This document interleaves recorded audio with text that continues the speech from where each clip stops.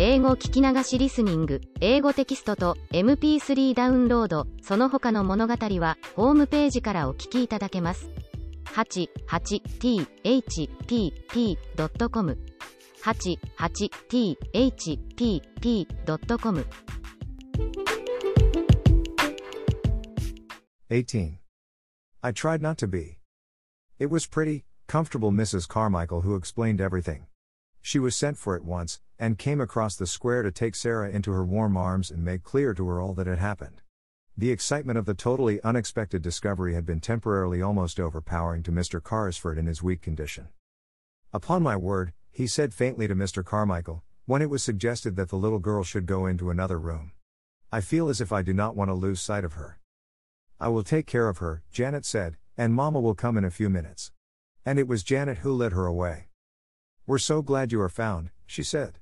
"You don't know how glad we are that you are found." Donald stood with his hands in his pockets, and gazed at Sarah with reflecting and self-reproachful eyes. "If I'd just asked what your name was when I gave you my sixpence," he said, "you would have told me it was Sarah Crewe, and then you would have been found in a minute." Then Mrs. Carmichael came in. She looked very much moved, and suddenly took Sarah in her arms and kissed her. "You look bewildered, poor child," she said. "And it is not to be wondered at." Sarah could only think of one thing. "Was he," she said, with a glance toward the closed door of the library, "was he the wicked friend? Oh, do tell me." Mrs. Carmichael was crying as she kissed her again. She felt as if she ought to be kissed very often because she had not been kissed for so long. "He was not wicked, my dear," she answered. "He did not really lose your papa's money. He only thought he had lost it, and because he loved him so much his grief made him so ill that for a time he was not in his right mind. He almost died of brain fever, and long before he began to recover your poor papa was dead." "And he did not know where to find me," murmured Sarah. "And I was so near." Somehow, she could not forget that she had been so near. "He believed you were in school in France," Mrs. Carmichael explained. "And he was continually misled by false clues. He has looked for you everywhere. When he saw you pass by, looking so sad and neglected, he did not dream that you were his friend's poor child, but because you were a little girl, too, he was sorry for you, and wanted to make you happier. And he told Ramdas to climb into your attic window and try to make you comfortable." Sarah gave a start of joy, her whole look changed. "Did Ramdas bring the things?" she cried out. "Did he tell Ramdas to do it? Did he make the dream that came true?" "Yes, my dear, yes. He is kind and good, and he was sorry for you, for little lost Sarah Crewe's sake." The library door opened and Mr. Carmichael appeared, calling Sarah to him with a gesture. "Mr. Carrisford is better already," he said. "He wants you to come to him." Sarah did not wait. When the Indian gentleman looked at her as she entered, he saw that her face was all alight. She went and stood before his chair, with her hands clasped together against her breast. "You sent the things to me," she said, in a joyful, emotional little voice, "the beautiful, beautiful things? You sent them." "Yes, poor, dear child, I did," he answered her. He was weak and broken with long illness and trouble, but he looked at her with the look she remembered in her father's eyes, that look of loving her and wanting to take her in his arms. It made her kneel down by him, just as she used to kneel by her father when they were the dearest friends and lovers in the world. "Then it is you who are my friend," she said, "it is you who are my friend." And she dropped her face on his thin hand and kissed it again and again. "The man will be himself again in 3 weeks, Mr. Carmichael said aside to his wife. "Look at his face already." In fact, he did look changed. Here was the little missus, and he had new things to think of and plan for already. In the first place, there was Miss Minchin. She must be interviewed and told of the change which had taken place in the fortunes of her pupil. Sarah was not to return to the seminary at all. The Indian gentleman was very determined upon that point. She must remain where she was, and Mr. Carmichael should go and see Miss Minchin himself. "I am glad I need not go back," said Sarah. "She will be very angry. She does not like me, though perhaps it is my fault, because I do not like her." But, oddly enough, Miss Minchin made it unnecessary for Mr. Carmichael to go to her, by actually coming in search of her pupil herself. She had wanted Sarah for something, and on inquiry had heard an astonishing thing. One of the housemaids had seen her steal out of the area with something hidden under her cloak, and had also seen her go up the steps of the next door and enter the house. "What does she mean?" cried Miss Minchin to Miss Amelia. "I don't know, I'm sure, sister," answered Miss Amelia. "Unless she has made friends with him because he has lived in India."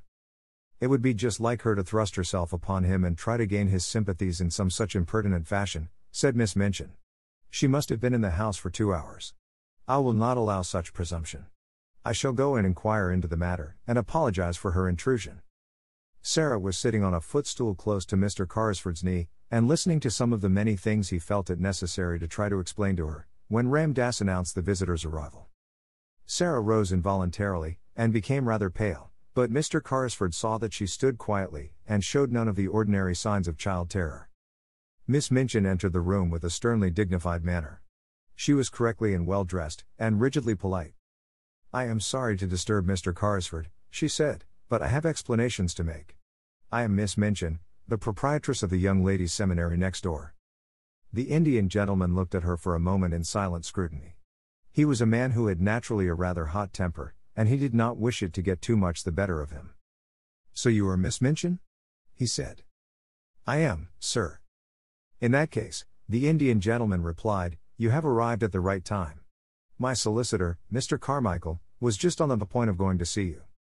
Mr. Carmichael bowed slightly, and Miss Minchin looked from him to Mr. Carrisford in amazement. "Your solicitor," she said. "I do not understand. I have come here as a matter of duty. I have just discovered that you have been intruded upon through the forwardness of one of my pupils, a charity pupil. I came to explain that she intruded without my knowledge." She turned upon Sarah. "Go home at once," she commanded indignantly. "You shall be severely punished. Go home at once."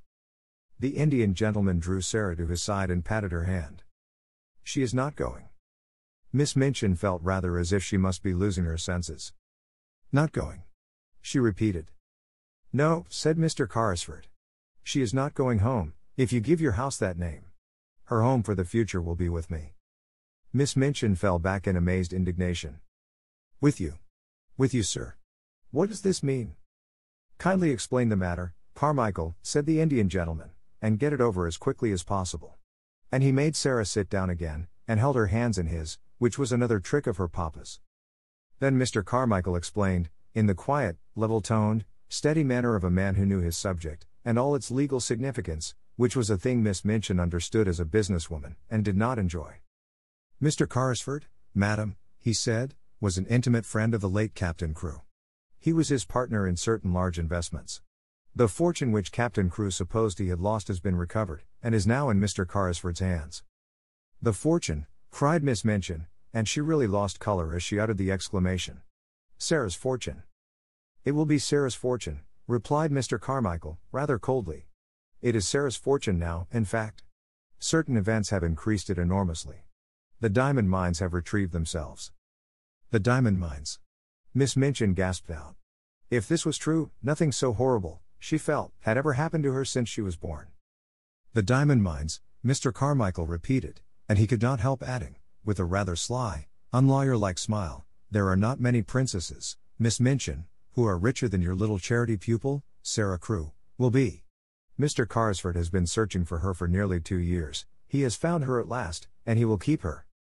After which he asked Miss Minchin to sit down while he explained matters to her fully, and went into such detail as was necessary to make it quite clear to her that Sarah's future was an assured one, and that what had seemed to be lost was to be restored to her tenfold, also, that she had in Mr. Carrisford a guardian as well as a friend. Miss Minchin was not a clever woman, and in her excitement she was silly enough to make one desperate effort to regain what she could not help seeing she had lost through her worldly folly. "He found her under my care," she protested. "I have done everything for her. But for me she should have starved in the streets." Here the Indian gentleman lost his temper. "As to starving in the streets," he said, "she might have starved more comfortably there than in your attic." "Captain Crewe left her in my charge," Miss Minchin argued. "She must return to it until she is of age. She can be a parlor boarder again. She must finish her education. The law will interfere in my behalf." Come, Miss Minchin," Mr. Carmichael interposed, "the law will do nothing of the sort. If Sarah herself wishes to return to you, I dare say Mr. Carrisford might not refuse to allow it. But that rests with Sarah." "Then," said Miss Minchin, "I appeal to Sarah. I have not spoiled you, perhaps," she said awkwardly to the little girl, "but you know that your papa was pleased with your progress. And, I have always been fond of you." Sarah's green-gray eyes fixed themselves on her with the quiet, clear look Miss Minchin particularly disliked. "Have you, Miss Minchin?" she said. I did not know that. Miss Minchin reddened and drew herself up. You ought to have known it, said she, but children, unfortunately, never know what is best for them. Amelia and I always said you were the cleverest child in the school. Will you not do your duty to your poor papa and come home with me? Sarah took a step toward her and stood still. She was thinking of the day when she had been told that she belonged to nobody, and was in danger of being turned into the street. She was thinking of the cold, hungry hours she had spent alone with Emily and Melchizedek in the attic. She looked Miss Minchin steadily in the face. You know why I will not go home with you, Miss Minchin, she said. You know quite well. A hot flush showed itself on Miss Minchin's hard, angry face. You will never see your companions again, she began. I will see that Ermengarde and Lottie are kept away. Mr. Carmichael stopped her with polite firmness. Excuse me, he said, she will see anyone she wishes to see. The parents of Miss Crewe's fellow pupils are not likely to refuse her invitations to visit her at her guardian's house. Mr. Carrisford will attend to that. It must be confessed that even Miss Minchin flinched. This was worse than the eccentric bachelor uncle who might have a peppery temper and be easily offended at the treatment of his niece. A woman of sordid mind could easily believe that most people would not refuse to allow their children to remain friends with a little heiress of diamond mines. And if Mr. Carrisford chose to tell certain of her patrons how unhappy Sarah Crewe had been made, many unpleasant things might happen. You have not undertaken an easy charge, she said to the Indian gentleman, as she turned to leave the room. You will discover that very soon. The child is neither truthful nor grateful. I suppose to Sarah, that you feel now that you are a princess again. Sarah looked down and flushed a little, because she thought her pet fancy might not be easy for strangers, even nice ones, to understand at first. I tried not to be anything else, she answered in a low voice. Even when I was coldest and hungriest, I tried not to be. Now it will not be necessary to try, said Miss Minchin, acidly, as Ram Dass salamed her out of the room. She returned home and, going to her sitting room, sent at once for Miss Amelia. She sat closeted with her all the rest of the afternoon, and it must be admitted that poor Miss Amelia passed through more than one bad quarter of an hour. She shed a good many tears, and mopped her eyes a good deal. One of her unfortunate remarks almost caused her sister to snap her head entirely off, but it resulted in an unusual manner. I'm not as clever as you, sister, she said, and I am always afraid to say things to you for fear of making you angry. Perhaps if I were not so timid it would be better for the school and for both of us. I must say I've often thought it would have been better if you had been less severe on Sarah Crewe, and had seen that she was decently dressed and more comfortable. I know she was worked too hard for a child of her age, and I know she was only half-fed. How dare you say such a thing, exclaimed Miss Minchin. I don't know how I dare, Miss Amelia answered, with a kind of reckless courage, but now I've begun I may as well finish, whatever happens to me. The child was a clever child and a good child, and she would have paid you for any kindness you had shown her. But you didn't show her any. The fact was, she was too clever for you, and you always disliked her for that reason. She used to see through us both. Amelia, gasped her infuriated elder, looking as if she would box her ears and knock her cap off, as she had often done to Becky. But Miss Amelia's disappointment had made her hysterical enough not to care what occurred next. She did, she cried. She saw through us both. She saw that you were a hard-hearted, worldly woman, and that I was a weak fool, and that we were both of us vulgar and mean enough to grovel on our knees for her money, and behave ill to her because it was taken from her, though she behaved herself like a little princess even when she was a beggar. She did, like a little princess. And her hysterics got the better of the poor woman, and she began to laugh and cry both at once, and rock herself backward and forward.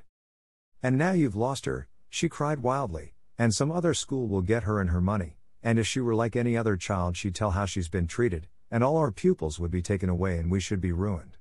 And it serves us right, but it serves you right more than it does me, for you're a hard woman, Maria Minchin, you're a hard, selfish, worldly woman.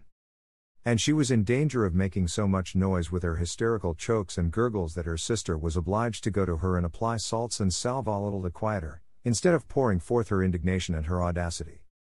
And from that time forward, it may be mentioned, the elder Miss Minchin actually began to stand a little in awe of a sister who, while she looked so foolish, was evidently not quite so foolish as she looked, and might, consequently, break out and speak truths people did not want to hear. That evening, when the pupils were gathered together before the fire in the schoolroom, as was their custom before going to bed, Ermengarde came in with a letter in her hand and a queer expression on her round face. It was queer because, while it was an expression of delighted excitement, It was combined with such amazement as seemed to belong to a kind of shock just received. "What is the matter?" cried 2 or 3 voices at once. "Is it anything to do with the row that has been going on?" said Lavinia, eagerly. "There has been such a row in Miss Minchin's room. Miss Amelia has had something like hysterics and has had to go to bed." Ermengarde answered them slowly as if she were half stunned. "I have just had this letter from Sarah," she said, holding it out to let them see what a long letter it was. "From Sarah?" Every voice joined in the exclamation. "Where is she?" almost shrieked Jessie. "Next door," said Ermengarde, "with the Indian gentleman." "Where? Where? Has she been sent away? Does Miss Minchin know? Was the row about that? Why did she write? Tell us. Tell us." There was a perfect babel, and Lottie began to cry plaintively. Ermengarde answered them slowly as if she were half plunged out into what, at the moment, seemed the most important and self-explaining thing. "There were diamond mines," she said stoutly, "there were." Open mouths and open eyes confronted her. "They were real," she hurried on. "It was all a mistake about them. Something happened for a time, and Mr. Carrisford thought they were ruined." "Who is Mr. Carrisford?" shouted Jessie. "The Indian gentleman. And Captain Crewe thought so, too, and he died, and Mr. Carrisford had brain fever and ran away, and he almost died. And he did not know where Sarah was. And it turned out that there were millions and millions of diamonds in the mines, and half of them belonged to Sarah, and they belonged to her when she was living in the attic with no one but Melchizedek for a friend, and the cook ordering her about. And Mr. Carrisford found her this afternoon, and he has got her in his home, and she will never come back, and she will be more a princess than she ever was, 150,000 times more. And I am going to see her tomorrow afternoon. There." Even Miss Minchin herself could scarcely have controlled the uproar after this, and though she heard the noise, she did not try. She was not in the mood to face anything more than she was facing in her room, while Miss Amelia was weeping in bed. She knew that the news had penetrated the walls in some mysterious manner, and that every servant and every child would go to bed talking about it. So until almost midnight the entire seminary, realizing somehow that all rules were laid aside, crowded round Ermengarde in the schoolroom and heard read and reread the letter containing a story which was quite as wonderful as any Sarah herself had ever invented, and which had the amazing charm of having happened to Sarah herself and the mystic Indian gentleman in the very next house. Becky, who had heard it also, managed to creep upstairs earlier than usual. She wanted to get away from people and go and look at the little magic room once more.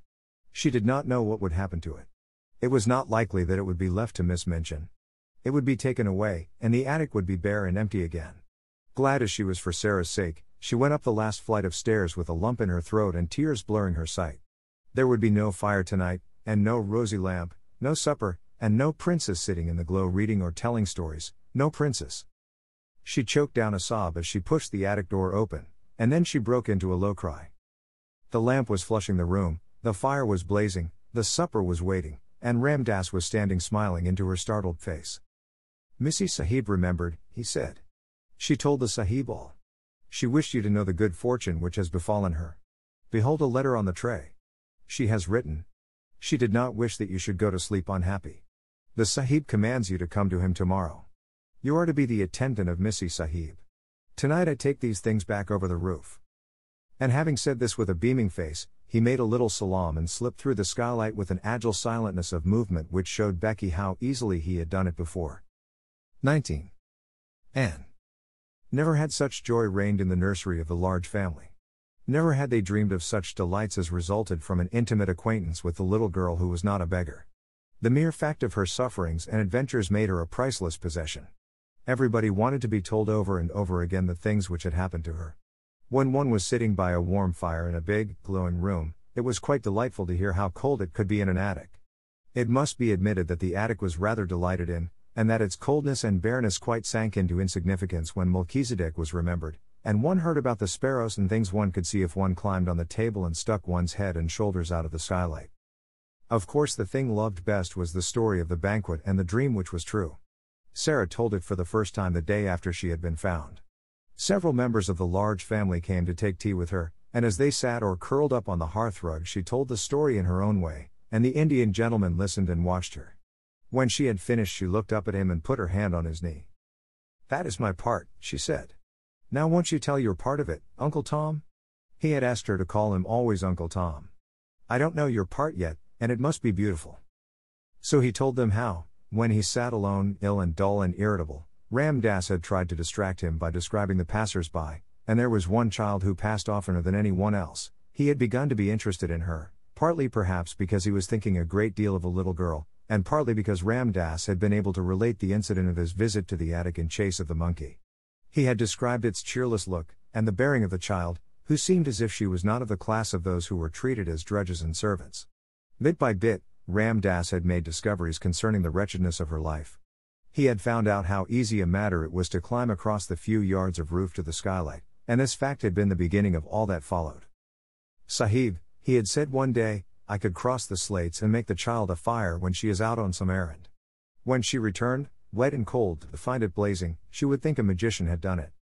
The idea had been so fanciful that Mr. Carrisford's sad face had lighted with a smile, and Ram Dass had been so filled with rapture that he had enlarged upon it and explained to his master how simple it would be to accomplish numbers of other things. He had shown a childlike pleasure and invention, and the preparations for the carrying out of the plan had filled many a day with interest which would otherwise have dragged wearily. On the night of the frustrated banquet, Ram Dass had kept watch, all his packages being in readiness in the attic which was his own, and the person who was to help him had waited with him, as interested as himself in the odd adventure. Ram Dass had been lying flat upon the slates, looking in at the skylight. When the banquet had come to its disastrous conclusion, he had been sure of the profoundness of Sarah's wearied sleep, and then, with a dark lantern, he had crept into the room, while his companion remained outside and handed the things to him. When Sarah had stirred ever so faintly, Ram Dass had closed the lantern slide and lain flat upon the floor. These and many other exciting things the children found out by asking 1,000 questions. I am so glad, Sarah said. I am so glad it was you who were my friend. There never were such friends as these two became. Somehow, they seemed to suit each other in a wonderful way. The Indian gentleman had never had a companion he liked quite as much as he liked Sarah. In a month's time he was, as Mr. Carmichael had prophesied he would be, a new man. He was always amused and interested, and he began to find an actual pleasure in the possession of the wealth he had imagined that he loathed the burden of. There were so many charming things to plan for Sarah. There was a little joke between them that he was a magician, and it was one of his pleasures to invent things to surprise her.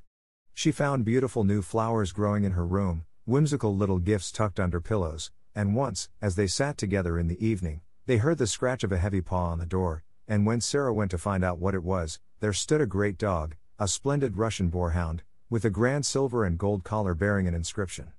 I am Boris, it read, I serve the Princess Sarah. There was nothing the Indian gentleman loved more than the recollection of the little princess in rags and tatters.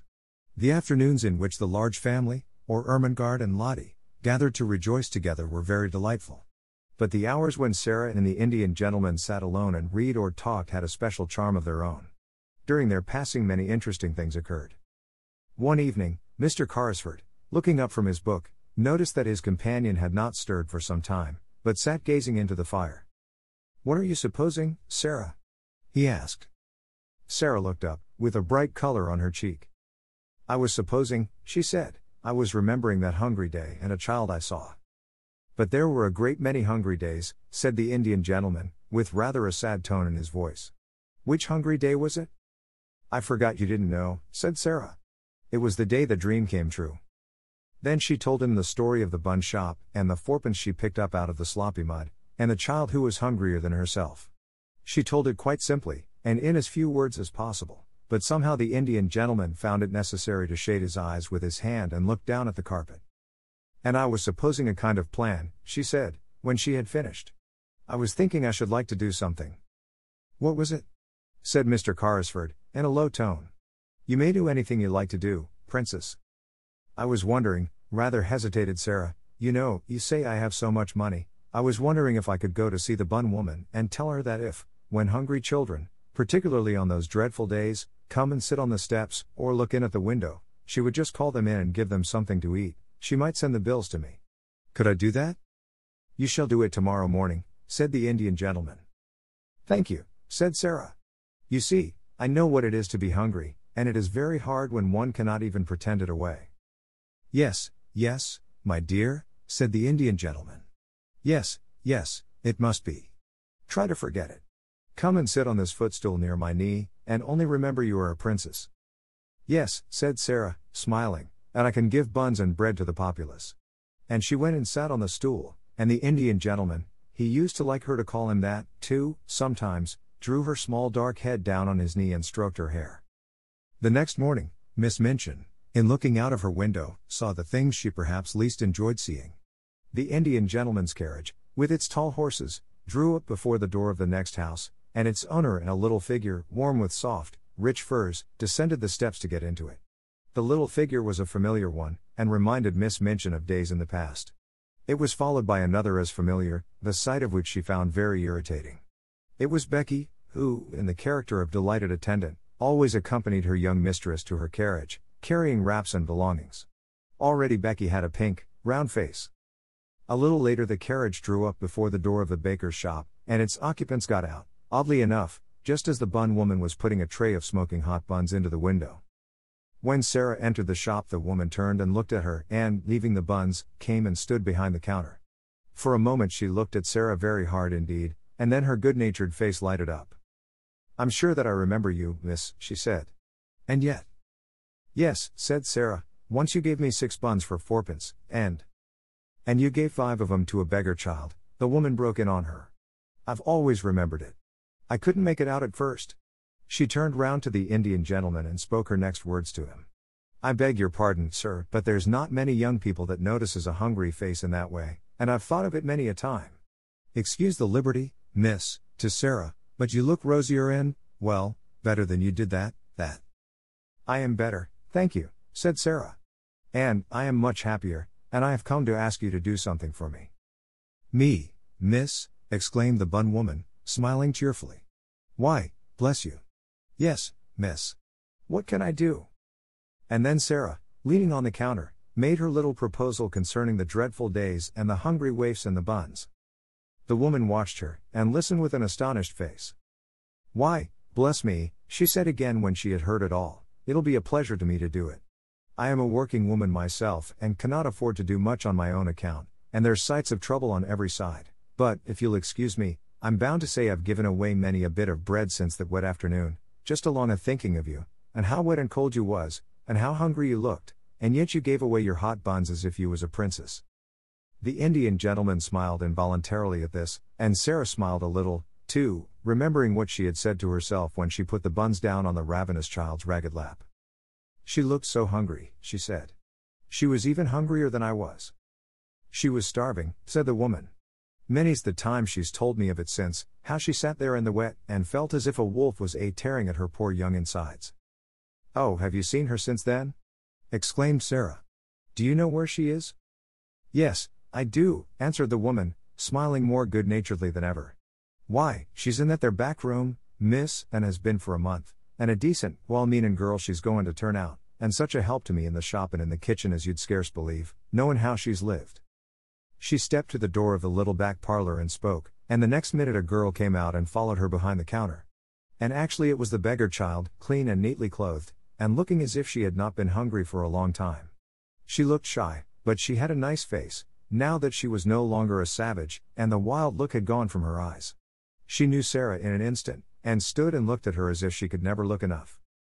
"You see," said the woman, "I told her to come when she was hungry, and when she'd come I'd give her odd jobs to do, and I found she was willing, and somehow I got to like her, and the end of it was, I've given her a place and a home, and she helps me, and behaves well, and is as thankful as a girl can be. Her name's Anne. She has no other." The children stood and looked at each other for a few minutes, and then Sarah took her hand out of her muff and held it out across the counter, and Anne took it, and they looked straight into each other's eyes. "I am so glad," Sarah said. "And I have just thought of something. Perhaps Mrs. Brown will let you be the one to give the buns and bread to the children. Perhaps you would like to do it because you know what it is to be hungry, too." "Yes, miss," said the girl. And, somehow, Sarah felt as if she understood her, though she said so little, and only stood still and looked after her as she went out of the shop with the Indian gentleman, and they got into the carriage and drove away.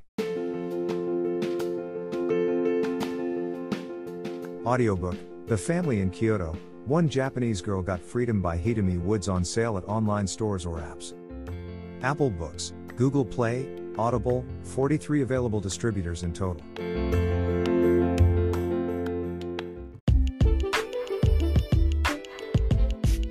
英語聞き流しリスニング、英語テキストと MP3 ダウンロード、その他の物語はホームページからお聞きいただけます。88thpp.com 88thpp.com